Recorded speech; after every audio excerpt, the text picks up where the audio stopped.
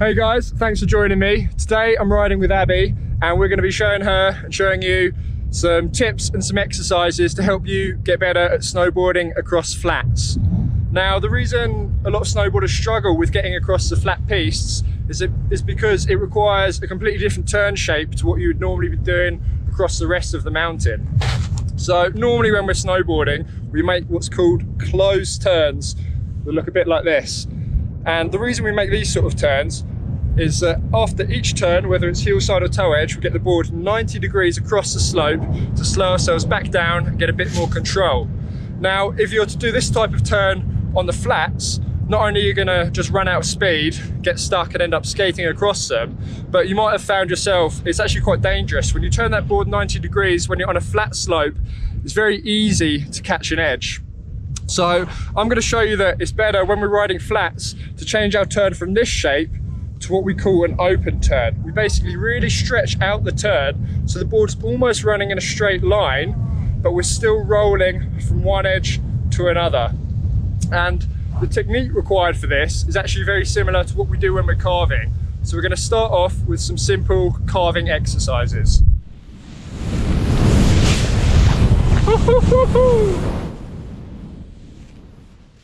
We're here on a nice wide mellow green slope, perfect for practicing some carving. So what we're going to start doing is actually have the board going in a straight line on a flat base to begin with. Now, starting on a flat base, it's quite important to understand this position because it's this neutral position that we're always in between every turn. Every time you go from your toe edge to your heel edge back to your toe edge, even if it's only for a fraction of a second, at some point you're in this flat base position. So it's important we understand it and know what it feels like. Now, a lot of people also think that this is the best position to ride across the flats in, that you just want to be completely on a flat base. Now, whilst it can work sometimes, if the piste is completely level, if it's not, you're completely at the mercy of the fall line. And by that I mean, even if your slope looks pretty flat, if it's slightly cambered off in one direction or another, if you're not on an edge and your board's just on a flat base, you will end up going down whichever way the slope wants you to. So if you've ever been riding flats and you found like your board has a bit of a life of its own, it's probably because you're on a flat base and that board just feels quite skittish under your feet. But anyway, back to the exercise. As I said, we're going to start in this flat base position. So this is this neutral position. My shoulders are dead in line with the board. I've just got my head looking down where I want to be going. And once you've done this for a couple of meters, you've got a little bit of speed. All I want you to do is start to bend your knees through your shins, press into the front of your boots, and you're going to sink into that toe edge position that you already know. Now, I want you to resist any urge here to make any rotational movements to try and force the board to come around. But simply by getting your weight in the right place, the side cut of your board will engage in the snow and it's going to grip and pull you round across the piste. So what we should see in the snow is a nice smooth arc, and if you've got your weight exactly in the right place, you should leave a really thin, pencil thin line in the snow. So I'll give you a quick demonstration. Give me a watch. Before you set off, make sure no one's coming down from above. You're not going to crash into them. And we're going to give this a few goes. We're starting on the toe side because we're on this side of the piste. We're going to take a look back at our line, see what went right, see what went wrong, and we're going to repeat the exercise a few times on the heel edge as well.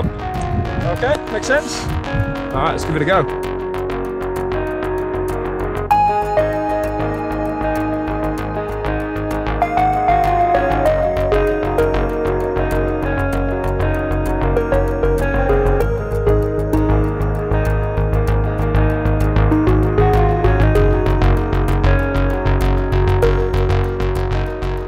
Nice, we can see my line here on the heel edge.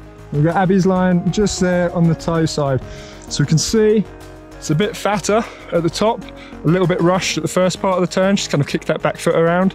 But towards the end, we're starting to get a bit of an arc as the board grips in and begins to carve a little bit across the slope.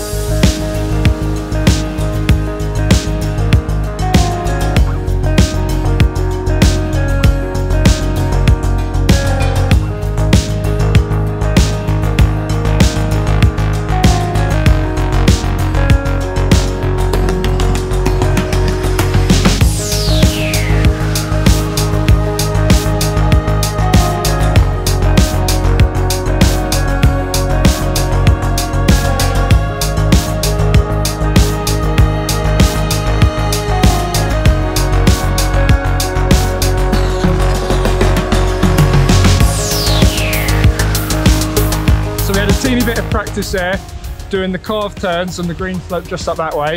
At the top of the lift, we just had a bit of a talk about posture, and we're just practicing the posture more as we came down here.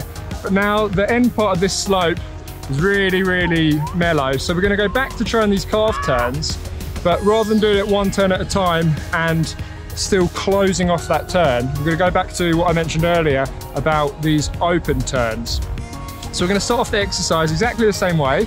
I'm gonna be flat based, coming down the side of the piece, a little bit of speed. I'm gonna just rock my weight forward onto my toe edge, feel the board grip, bring me round. But rather than getting the board to keep coming round right across the piece, I'm gonna stand back up into my neutral flat base position when the board's at about a 45-degree angle, and then I'm gonna rock back onto my heel edge. So I'm just gonna do these big, wide open S-shaped turns, carving down the piece.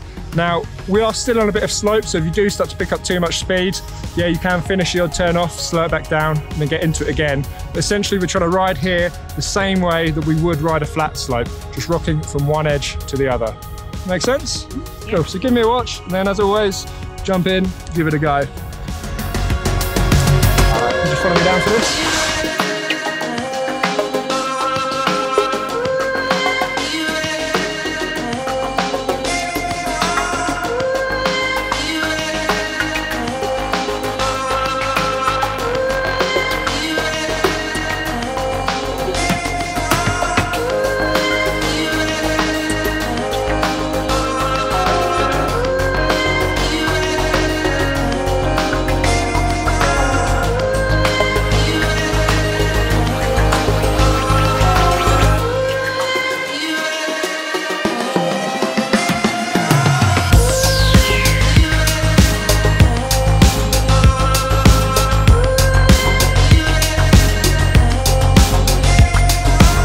Cool.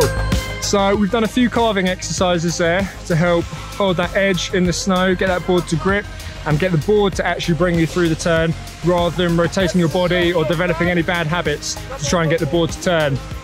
Now we've been practicing again just on the slightly steeper slope.